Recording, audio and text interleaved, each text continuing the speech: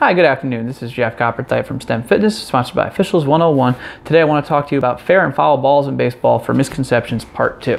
So first off, we know that the fair and foul ball call is based on where the ball is when it either touches the base or when it's first touched by a fielder or when where it hits the ground. So let's start with infield only. So here I've got this little Lego first base line here with first base right here, and here's our baseball, okay? So obviously if the ball comes to rest in fair territory, it's a fair ball. If the ball is touched by a player first while the ball is in fair territory, let's let this Mia be the ball, be the fielder. If it touches and then goes out here, because Mia touched it while it was in fair territory, still a fair ball.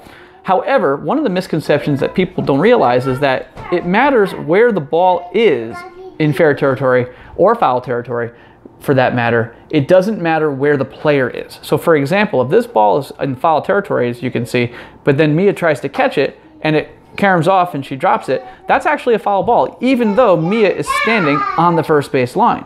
So obviously the opposite would be true, but if Mia is here and tries to catch the ball, and now the ball is touched by her and then caroms off because she touched it while she's in fair territory, this is a fair ball.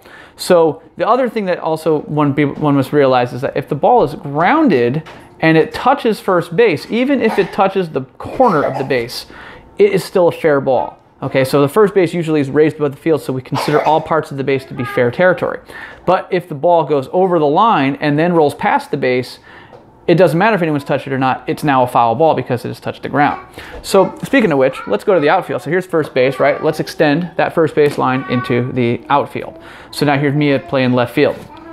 So same deal here. If it's a fly ball, and that fly ball carries it into foul territory, even though Mia might be reaching over to touch that ball, that's still a foul ball because it's where the ball is, not where the player is. Furthermore, if the ball is flown into the outfield and it first touches the ground in foul territory, that's a foul ball. If it touches the line, that's a fair ball, okay? And if it touches the foul pole out here, then it's a foul ball. So we'll say bye to Mia. So bye-bye. All right, so hopefully that helps clear up some of the confusion about fair and foul balls in baseball. Realize it's where the ball is, not where the players are that touch that ball, okay? So I hope you enjoyed this video. I hope that you look forward to more videos from STEM Fitness and Officials 101. Have a great day.